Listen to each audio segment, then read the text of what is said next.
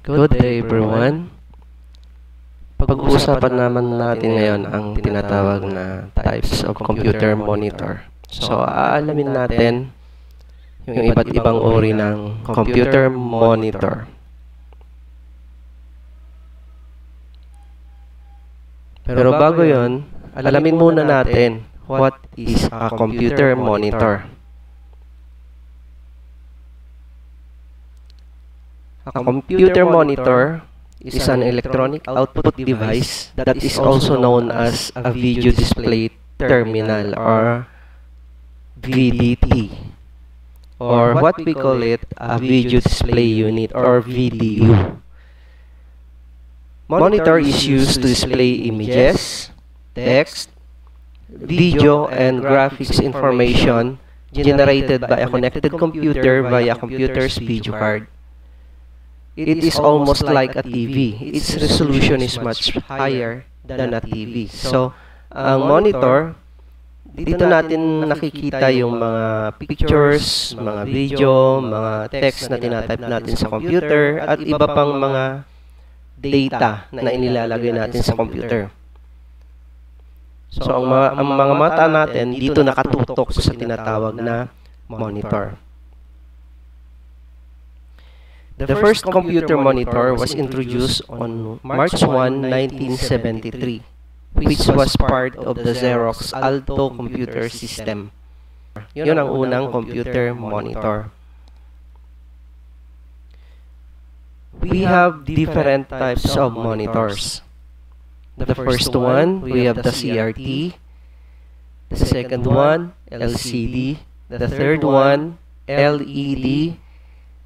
The fourth, curve monitor. The fifth, flat panel monitor. The sixth, touch screen monitor. 7, OLED monitors. 8, DLP. And the last one, we have the TFT monitors. So there are 9 types of monitors. CRT monitor, wherein it stands for cathode ray tube. These are the original type of computer monitor. Ito yung nakikita nyo sa picture na pahaba sa likod. Parang sa TV rin natin, merong ganyan. They are large, heavy, and require a lot of energy to operate. Ito ay malaki, mabigat yan. Mahirap ilipat sa ibang lugar. CRTs are the most widespread type of computer monitor because they are inexpensive to manufacture. So ito ay mura lang, madali lang nila magawa. Kaya ito yung napakaraming available na monitor noon. They also have a very clear display. Maganda na rin yung display niya. Kaya lang, ang mga CRTs are becoming obsolete kung konti na yung gumagamit ngayon ng ganyang uri ng monitor. Dahil sa cost effectiveness and advanced features. So, mas marami ng mga advanced type of monitors ngayon. Pero noon, yan yung ginagamit ng karamihan.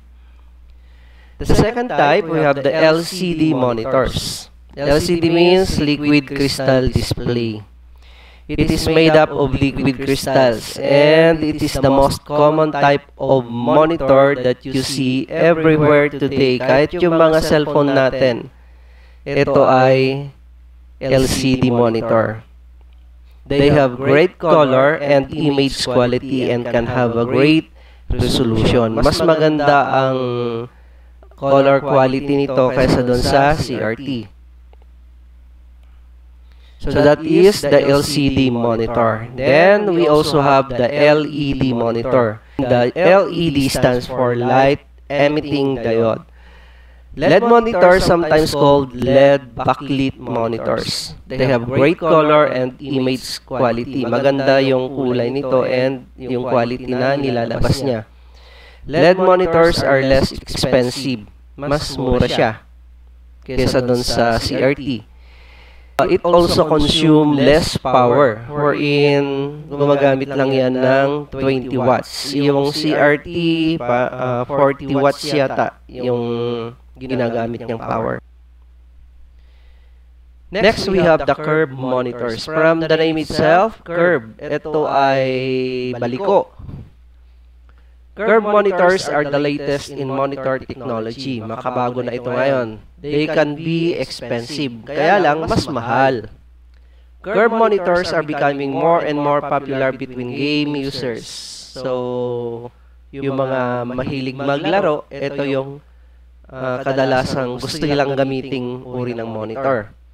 The video editors, yung mga nag-edit ng video, and coding users, yung mga nagtatype.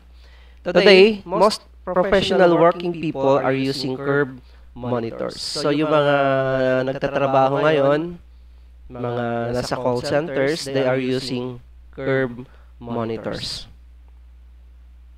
Another one, we have the flat panel monitors.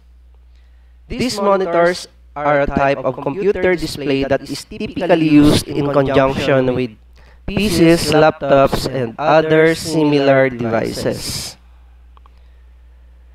Flat panel monitors can either be analog or digital. They can also be a combination of both. So, pwede silang analog, pwede rin silang digital monitor. So, kapag sinabing flat panel monitors, flat yung screen nila. So, there are many benefits of using a flat panel monitor, including the following. Noble tube, so manipis lang siya. Stable viewing angle, so flat yung angle na makikita natin. Better picture quality, mas maganda yung picture na ilalabas niya. And lower cost, mas mura. Another one, we have the touchscreen monitor. So, ibig sabihin nito, touchscreen. Pinipindot-pindot natin yung screen para gumana. These monitors can be interacted with by touching the screen. So, yung mga cellphone monitor natin ay touchscreen lahat. Karamihan. Hindi kagaya ng mga cellphone na makaluma, keypad. We use the keypad to type. Pero dito, we will use the monitor. Another one, makabago na naman ito, we have the OLED monitors. OLED stands for Organic Light Emitting Diode. It is a type of flat panel display that is only found in TVs and computer monitors. Sa TV lang natin to nakikita, or sa TV lang to ginagamit, and also sa computer monitors.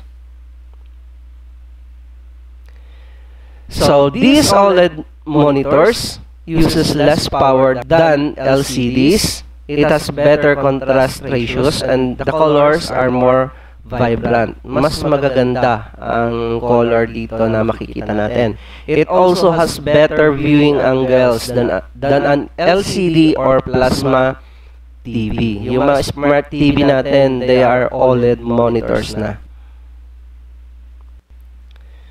They also provide higher quality images with richer colors and more accurate dark scenes. They also produce clearer text on the screen since there's no backlight to cause glare. So, magaganda yung mga makikita nating mga letra, yung mga nakasulat dyan kapag OLED monitor ang ginamit. Another one, we have the DLP monitors. DLP means Digital Light Processing.